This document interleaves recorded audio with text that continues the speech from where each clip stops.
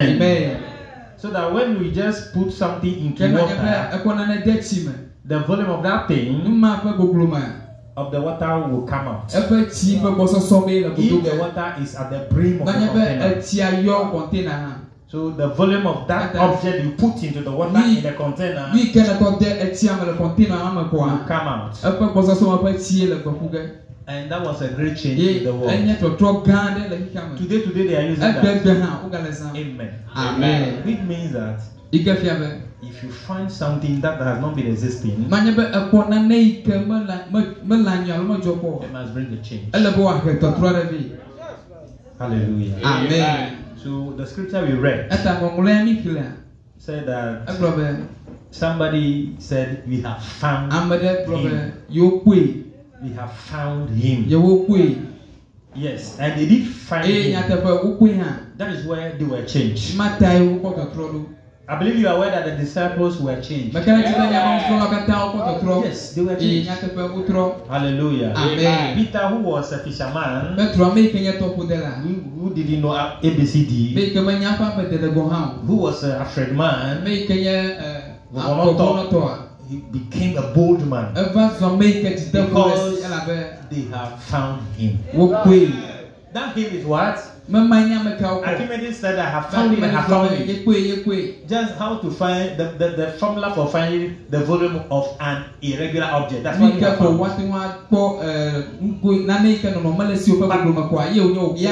The disciples said, we have found him that Moses wrote about in the law.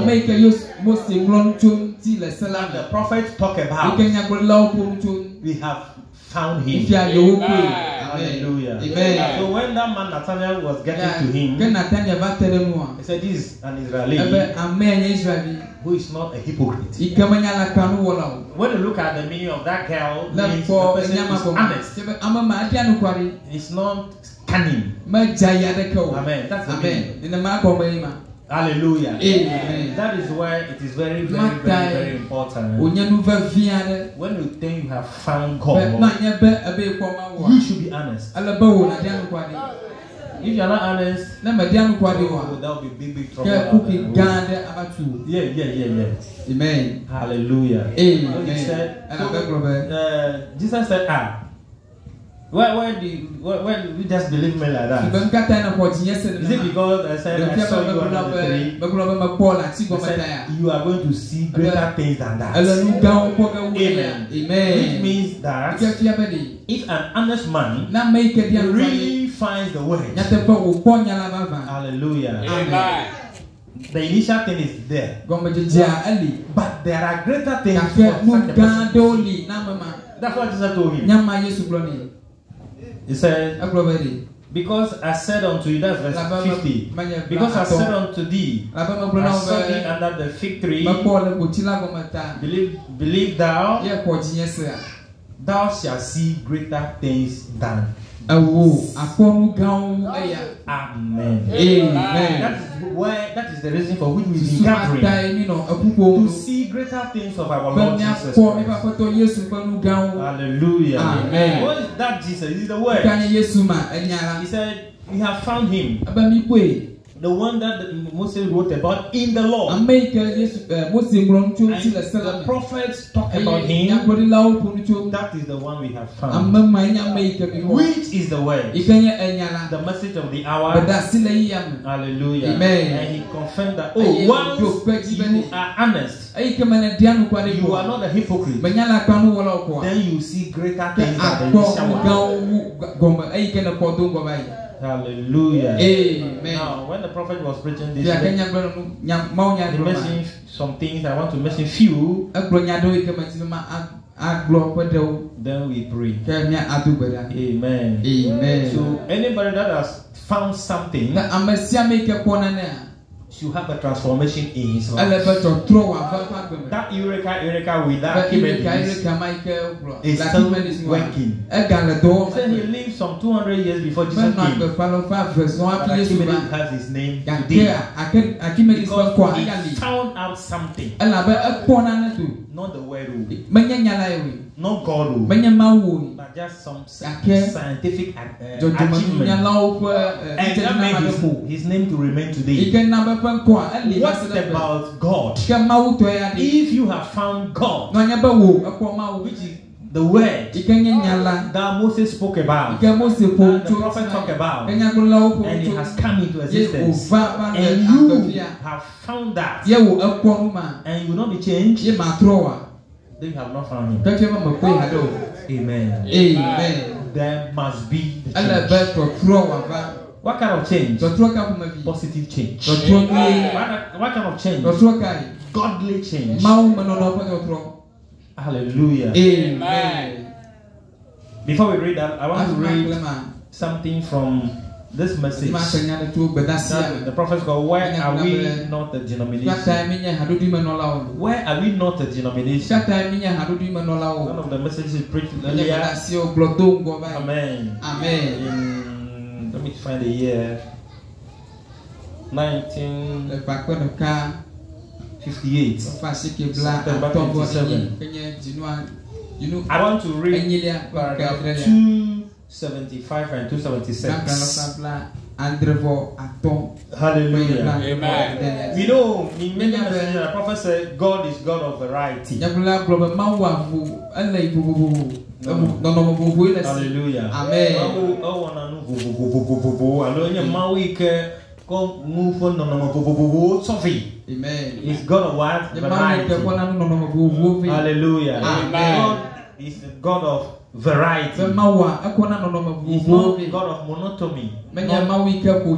That everything should be monotonous. Hallelujah. Amen. He had made things short, tall, wide, like whatever.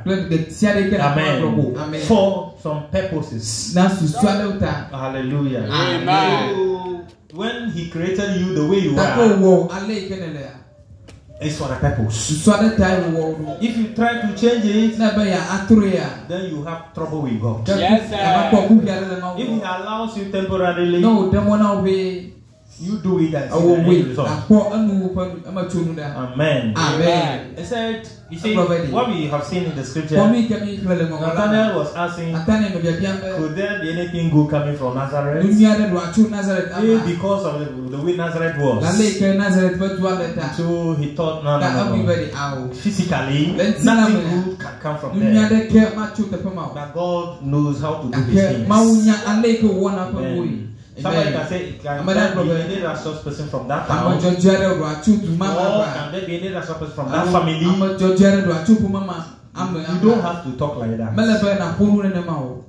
Amen. Amen. Here the prophet said God created him the way he is. The prophet says he did not go to his father. He called his father, we begin to call now, and he did not go to his mother that you marry my father, so give birth to me, so that I will be prophet, so that I know things from God. So he didn't do that. Or have you done that? You have you done that? You can't do that. But God Himself, knowing you from the beginning, you existing in Him from the beginning, knows where He must place you, so that His purpose to be fulfilled. Hallelujah. Amen. Let me read paragraph 275, 276. Then we go to this one. It says, how are you going to? Can we have it? Or it's not possible. Where are we not denomination? Say, how are you going to? If right, that's true. How are you going to? If He made me what I am, without having any choice at all.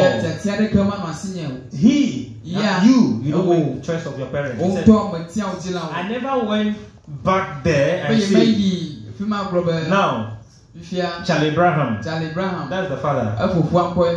You marry Ella Harvey, that's the mother, and bring forth me out of the earth.